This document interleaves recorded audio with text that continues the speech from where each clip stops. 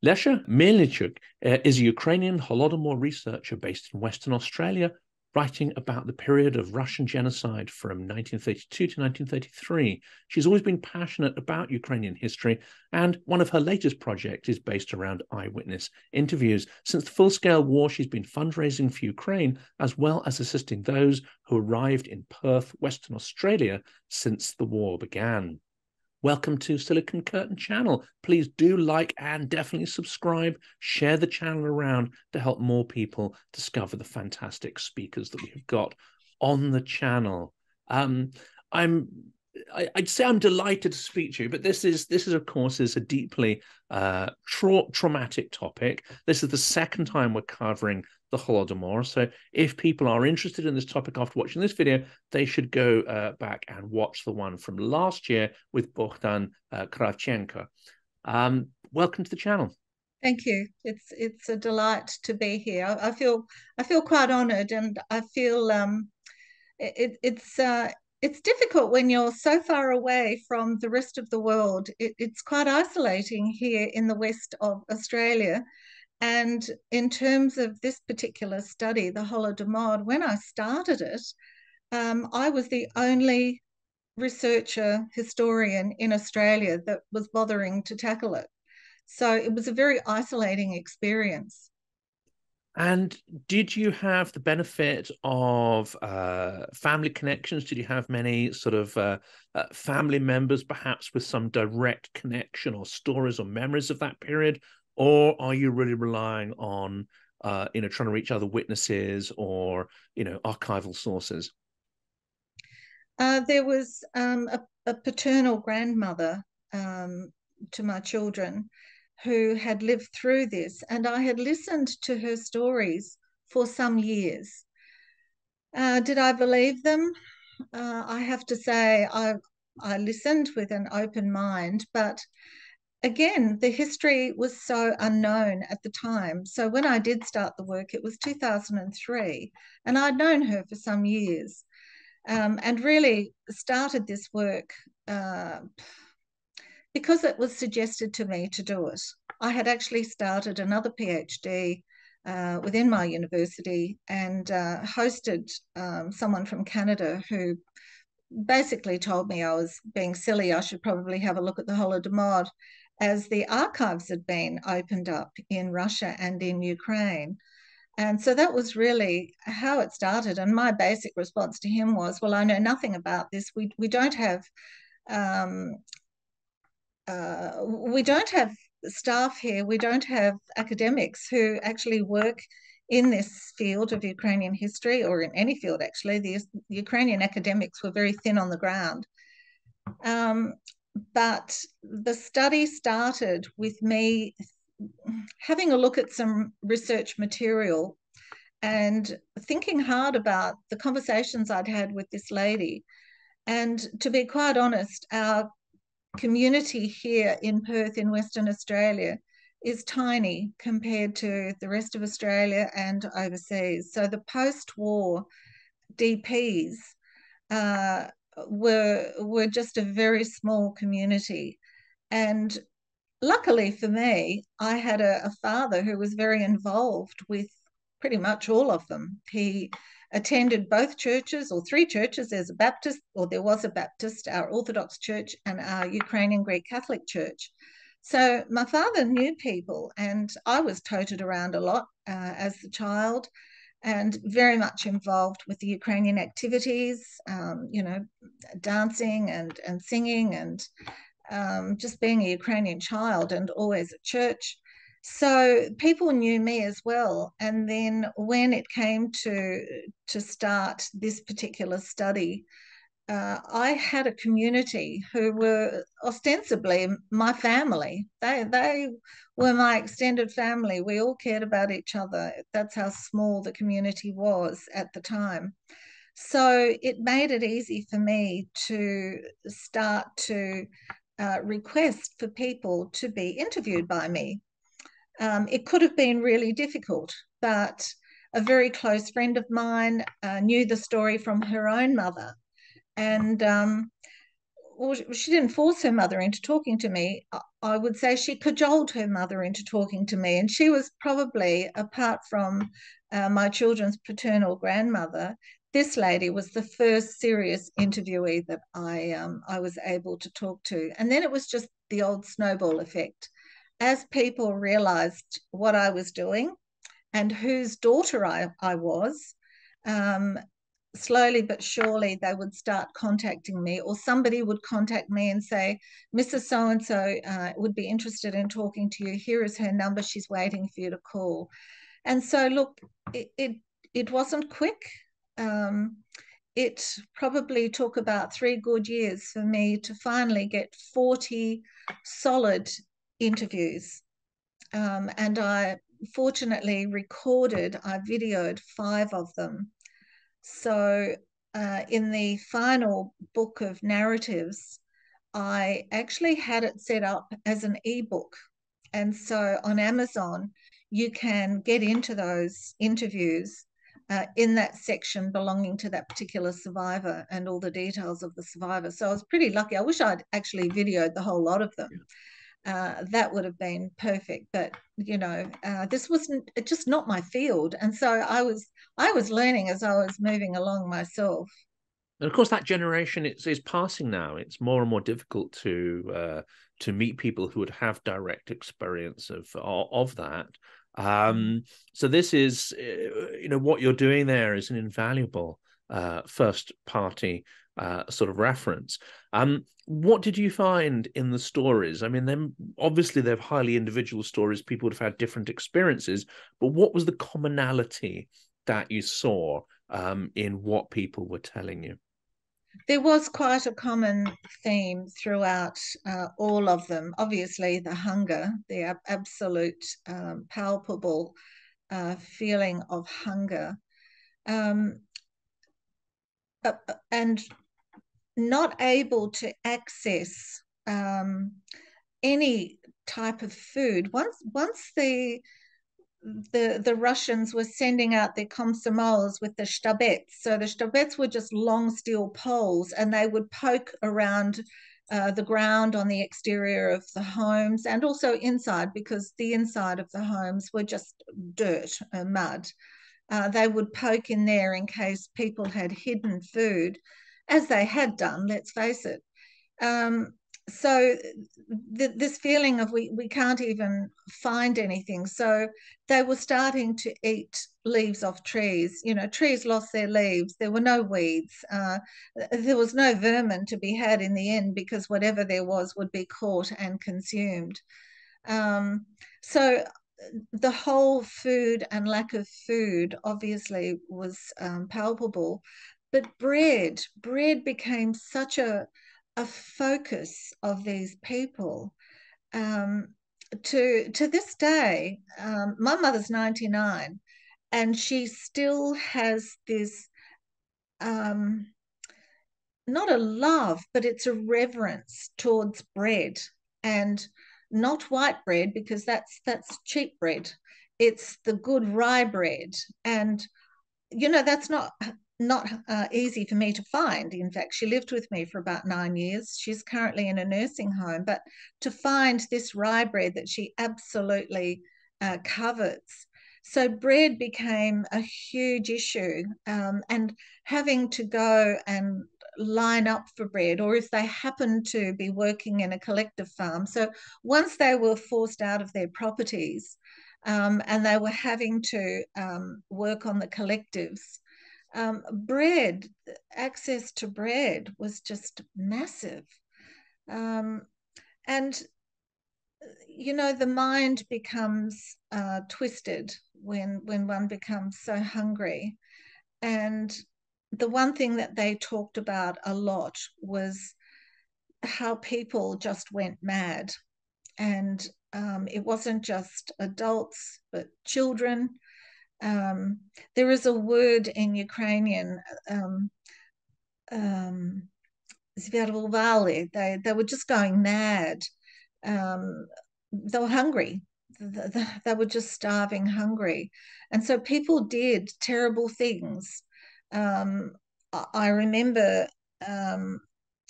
I can't remember if the lady actually raised it or where I actually had to intervene, but people cannibalized. At the end of it, they had nothing left. And so if a person died or if a child died, they cannibalized.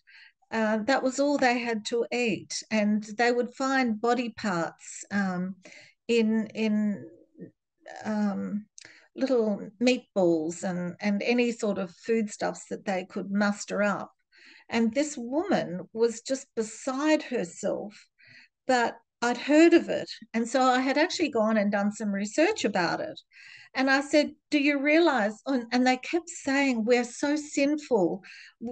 You know, God is punishing us. That was one of the other massive things that came out of it. God was punishing us. And I remember saying at one stage, goodness me, what on earth would God be punishing you for? No, well, God is punishing us. And getting back to the cannibalization, I did say to this one particular lady, she was so distressed, and fortunately I had done some reading, and I said, do you realize that the church doesn't condemn this? That if you are in this sort of situation, that the church accepts, I'm trying to use really careful language here, the church accepts that this is your only alternative. She didn't believe me. She was so entrenched in the teaching of herself, and the belief that God must be punishing them. So, yeah, these are common threads. So, bread, the absolute starvation, and people being really strange, I mean, let's and face it, if God is going to choose an instrument for his retribution, he's not going to choose Russia for a start. You know, that is the least moral authority in the world for that. But well, did once they ever people... think to blame Russia anyway? You know, that they didn't. They, although Russia was creating so much havoc around them, wanting to take away any semblance of their independence, of their Ukrainianism, of their nationality, their language, didn't matter what Russia was trying to do.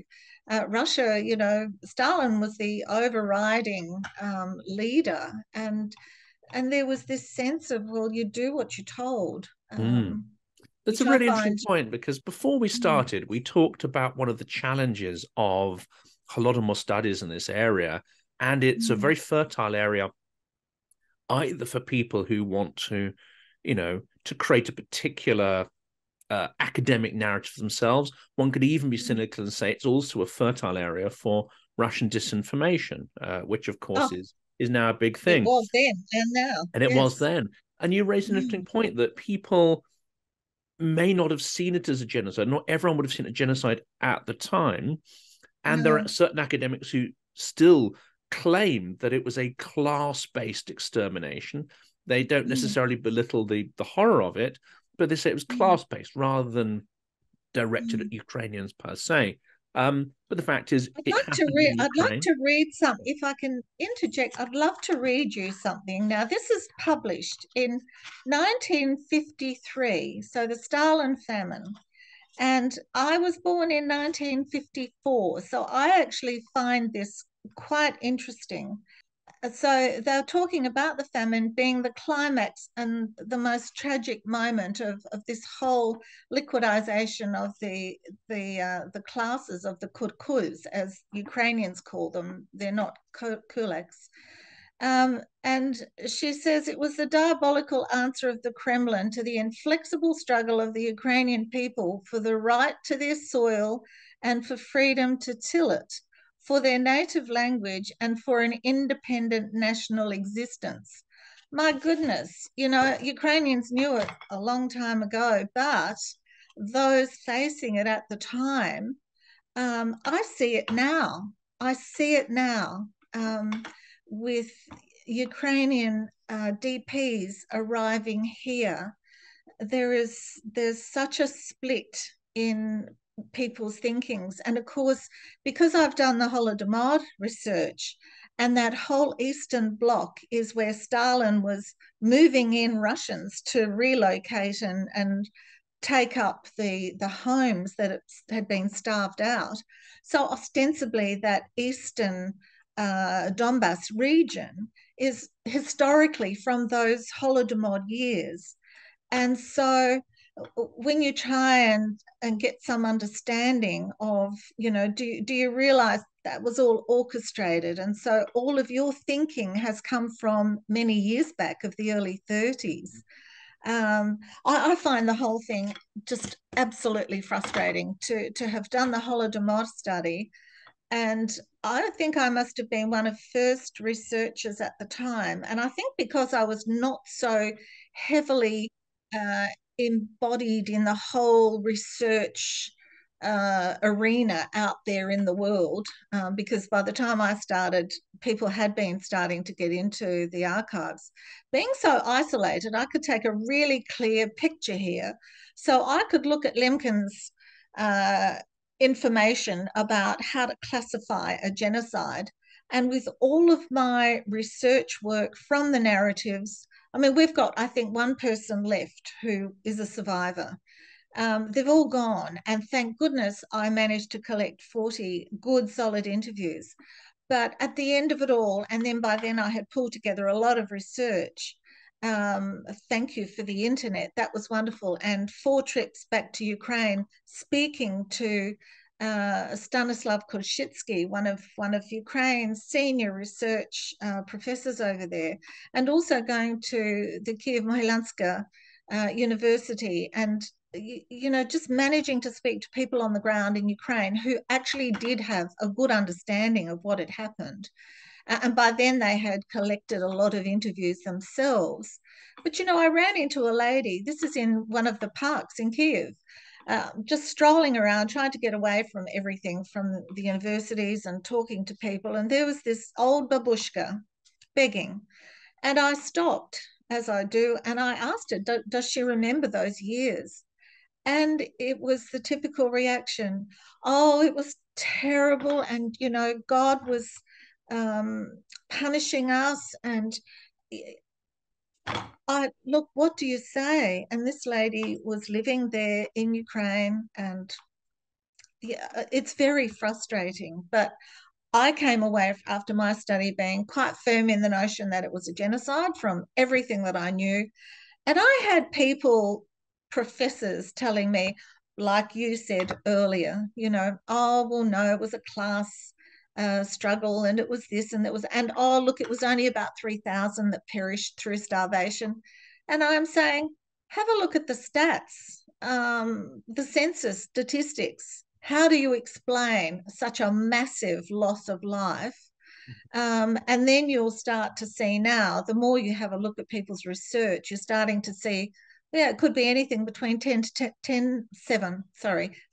10 million who actually fell prey to the starvation. So it's still fraught with all sorts of difficulty, this study. And of course, now it's totally overridden by the new genocide. I call it out. It's a genocide. And in some ways, I think what's happening now, the images from Mariupol, Irpin, Bucha, and the quite clear through Donbass, Crimea, and Mariupol, although it's not going too well, apparently, the intent to replace local citizens with Russian colonizers is absolutely clear. It's happening again. It's happening again. That in some ways, does it make the historic incidents of the genocide actually more believable for more people? I have to say, I sit back and I'm doing a lot of watching. I became very involved with getting the feeds of what was going on in Ukraine initially and for all of last year, as we all did.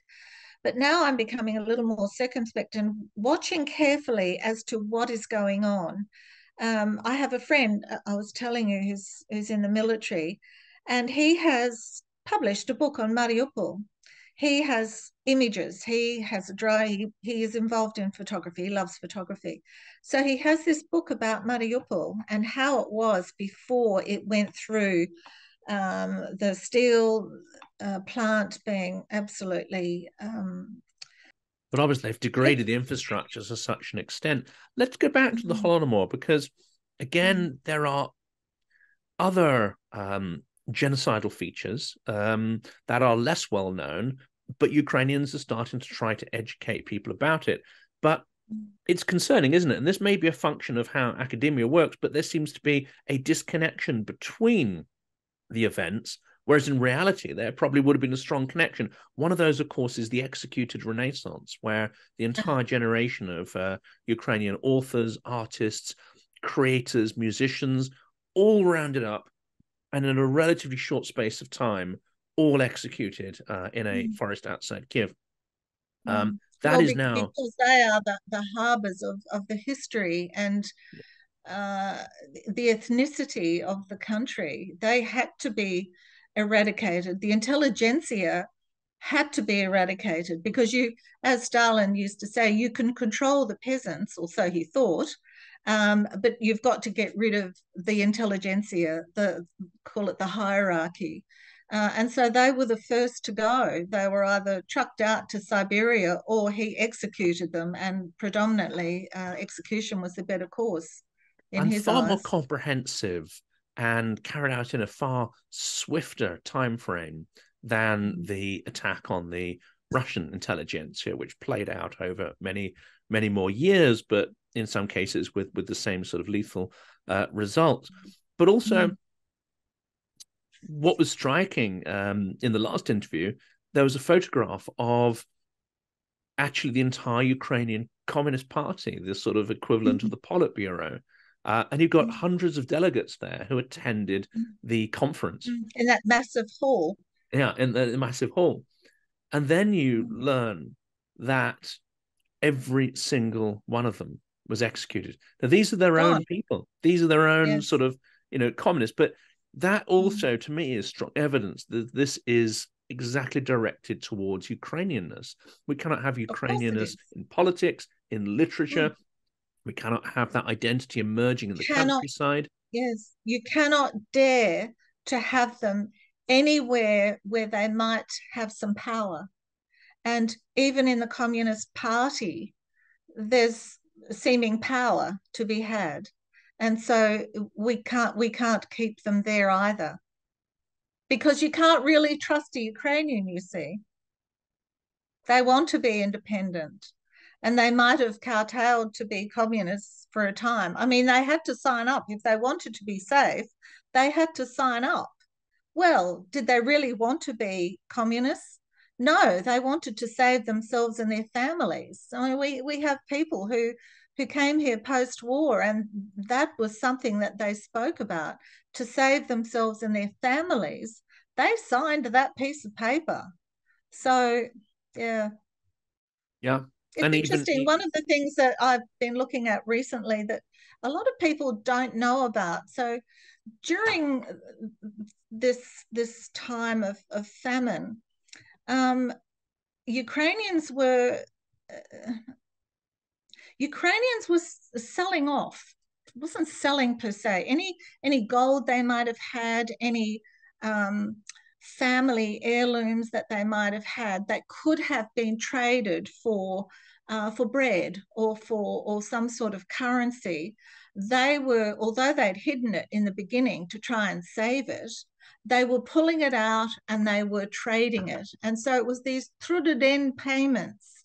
So you either received a bit of money for working at the collective farm, or you gave up something that you had of value in order to save yourself, basically. So Ukraine lost not only the intellectual property, but any artifacts per se that showcased Ukrainian heritage, or family heirlooms.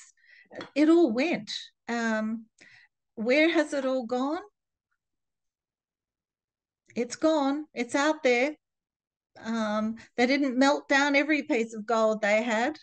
So that all interests me very much. There's so much untold. So it's interesting. People didn't know of the bards. So the Ukrainian bandura players, the bards, predominantly blind. So they were the storytellers of the countryside, and they would move around the villages and they would sing the songs of the history of Ukraine. So where villagers may not have been literate, the history was told through the bards. They would sing the history. And Stalin got rid of the bandura players as well. Again, got about 3,000 of them into a conference hall, and that was the end of them. So I think we're not getting the complete picture. I think there's a lot that has happened, that has gone for history. And sometimes I think, Lesa, you have to let it go, because I'm not in Ukraine. The one thing that really interests me at the moment, and this sounds quite ghoulish, is with all of the bombing and the mines that have been set off, although we have some idea of where the mass graves are from the Holodomor, not everybody was found. So we have mohele graves, mass graves, and we do have stones commemorating where they are in most of the oblasts in the regions.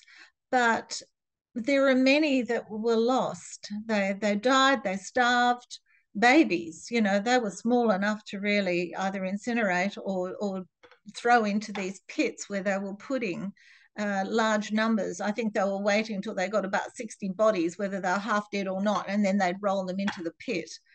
And I think somewhere, everywhere, there are still graves that have not been discovered. And I'm wondering whether, with the landmines and everything, whether in fact some of those graves are being disturbed as well. And everybody's so busy, sadly, with this horrible situation in Ukraine, that I think a lot of things are now being compromised, is probably the best way of putting it. I mean, on the other hand, it's an interesting process, isn't there, whereby people who were brought up with Russian as their first language and potentially Ukrainian as a second language, there is a major move for people to learn Ukrainian, use Ukrainian, and whereas in Kiev before you could have freely used both. Spoken Russian. Now it's changing. People try not to. People insist on being able to use Ukrainian in all circumstances. And I think you'll find also President Zelensky has almost made it mandatory for you to converse in Ukrainian, and everybody is trying hard to converse in the Ukrainian language. They're trying to eradicate any semblance of Russian or Russification in the country as much as possible.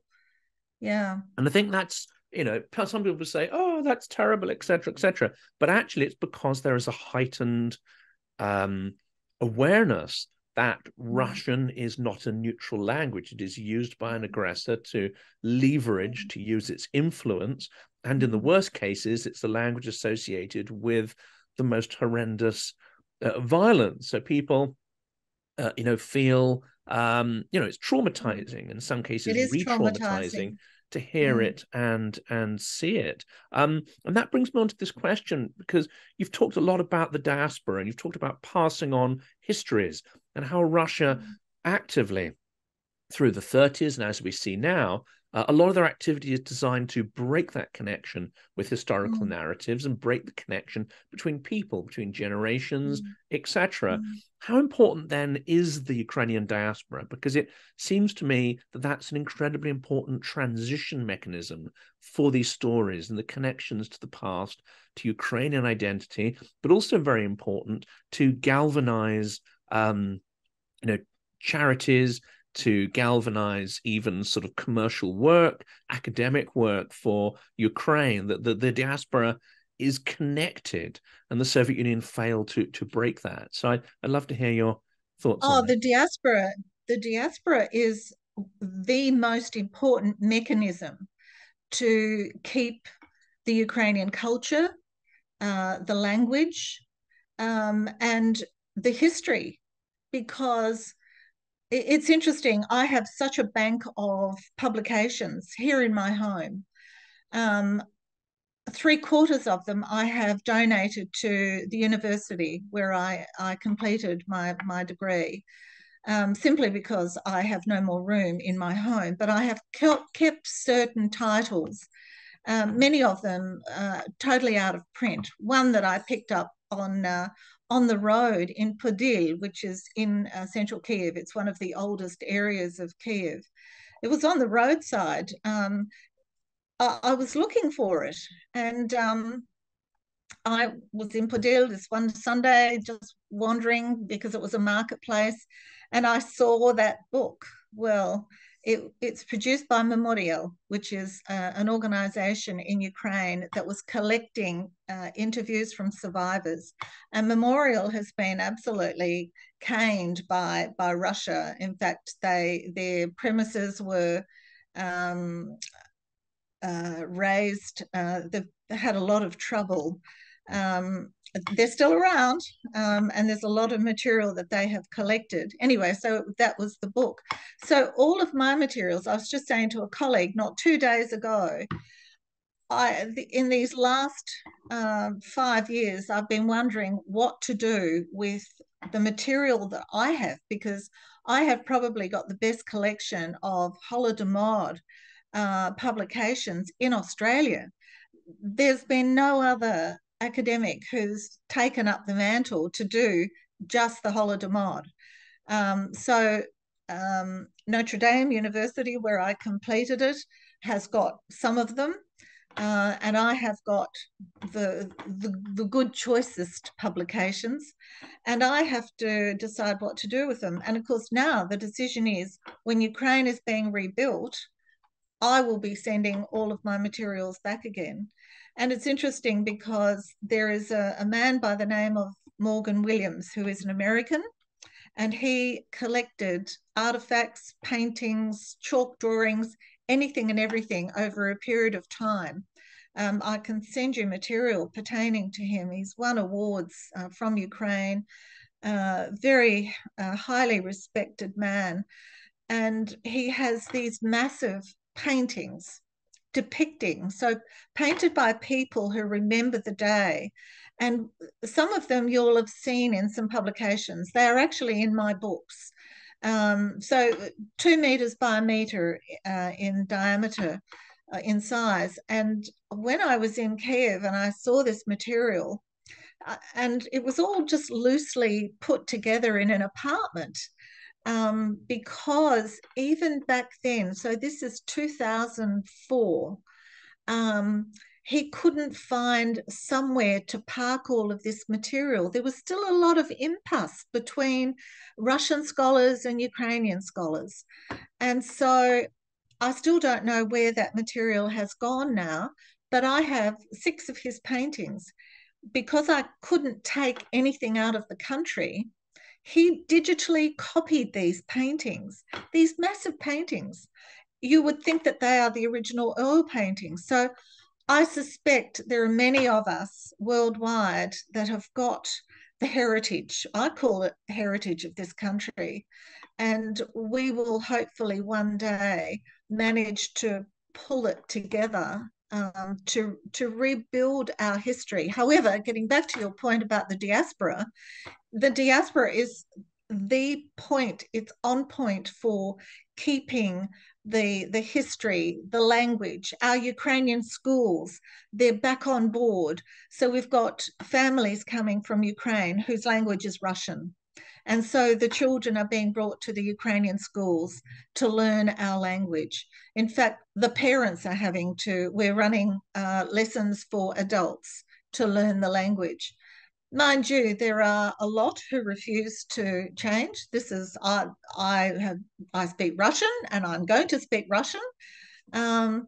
And that's unfortunate, but so is the human nature. I do find it difficult, because they just perpetuate in my mind this feeling of control, that they are better. The Russian speakers, the Russian person is better than the Ukrainian. That is how it comes across. And I wanted to say earlier, it was endemic in the early days of history, of gathering Ukrainian history. If you did history as a PhD, you had to learn the Russian language. So it became this seemingly more valuable language than Ukrainian. And that's how it's been perceived. And it perpetuated that feeling that Russia liked to have of, little Ukraine. So if you are an academic, well, you are only an academic if you speak the Russian language. That is quite common. So you will know just from academics anywhere, many of them speak Russian. And a lot of the documentation was then obviously published in the Russian language. It just constantly perpetuated this notion of Russia being the more important, overriding ethnic peoples over Ukrainians. Absolutely. I mean, I'm one of those. I'm not exactly one of those. I'm not an academic, but I did study Russian, and that was my interest. That was my gateway into the subject. Yes. And what always Yes. horrified me, because I have an Irish part of my family and an Irish ancestry, I always found it fairly horrific at some of the dare I say it, sort of supercilious, or as you say, the superior attitude as you would have got, especially in the 70s and part of the 80s, and jokes, etc., demeaning jokes towards well, Ireland-based much towards the Irish same. culture, language, etc. So when I spotted these same patterns, but far, far more intense and far more widespread of Russians to Ukrainian language, and this isn't just this isn't just sort of making this stuff up. The sort of cultural superiority, the imperial arrogance, permeates many imperial many arrogance. Yes. Even if it's just that, not necessarily cruel, just someone saying, "Oh, well, I can't take anything Ukrainian says seriously because their language is so funny." I mean, that in itself is a conditioning someone's brain to demean and diminish the value. It's interesting, the two languages as well. People often ask me, how do you distinguish? Don't you speak or understand Russian? I said, no, I don't actually. I can kind of get by if it's a very basic discussion, or not even a discussion, but if they're talking about something quite basic. But look, we may use the same Cyrillic alphabet given a few differences, but the way that it's put together and the way that we speak the languages is actually quite uniquely different. And they said, well, how do you tell whether, it's a Russian speaking or it's a Ukrainian speaking? And look, I don't know how true this is. I've never really researched it. But when I listen to the Russian language, it's quite a harsh language. And maybe that's just myself and my perception. But when I listen to Ukrainian language being spoken, it's a lot softer. So I actually say that to people. I say, look, when I listen to the two languages, the Russian comes across as quite harsh. Just the word yes, da. And we have a lot of Ukrainians coming out of Ukraine now, obviously from the east, and yes is da. Drives me nuts. Our Ukrainian word for yes is tak. Tak. It's soft, tak. I also wonder, I mean, I old enough to have met people from that emigre generation that would have been sort of middle class, very small class, but there would have been middle class diplomatic class of Russians. It would have been clergy and so on, or relatives of who fled the revolution.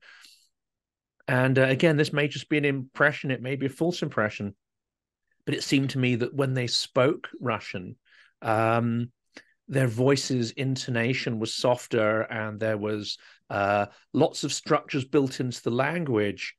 I would call it respectful structures, whereas Russian, I guess, after generations of Bolshevism, has a certain imperative or commanding, harsh quality to it. So I kind of wonder whether the language has changed under decades of even harsher oppression. This has been absolutely fascinating, and I would love to dive deeper in a future conversation. We're unfortunately out of time on this, but there are so many fascinating topics to uncover, and we will, of course, pop links to materials you've mentioned. If they're published and available on the internet, we're going to put lots of links into the description of this video. But it's been such a huge pleasure speaking to you. Thank you. The only other thing I would love to have added for you is I started to park the history of the Holodomor because things were then starting to come out in the media, lots of YouTube documentaries and so on and so forth. I started to write children's books, and I sent you copies of the first three. I wanted to explain to children this particular part of history in our Ukrainian history. And so it brings in the Ukrainian culture, way of life, things of interest to Ukrainian people. And it's through a couple of grandmothers and chooks of all things, chickens. So the notion of the Holodomor comes into the very first book, and then again in the second book, and slowly it sort of morphs into just stories of Ukrainian ethnicity. But again, it's this diaspora. So I am part of this diaspora that's trying hard to keep our culture going and keep knowledge going of Ukrainian people. And now people are so much more open to it. You know, I wear Ukrainian little bows and flags, and everywhere I go, people know I'm Ukrainian because I've done a lot of presentations. And in the past, I'd have to really push it to get presentations in certain scenarios. And now I'm getting the invitation. So they know I'm Ukrainian. They've had my books. All of our politicians, our federal politicians have got my books because I insist on them getting them. So yeah, it's easier now to try and get this history out, but it's the diaspora that's now in control of ensuring that Ukraine never dies. In this particular way. So look, thank you so much for your time with me. I so appreciate it.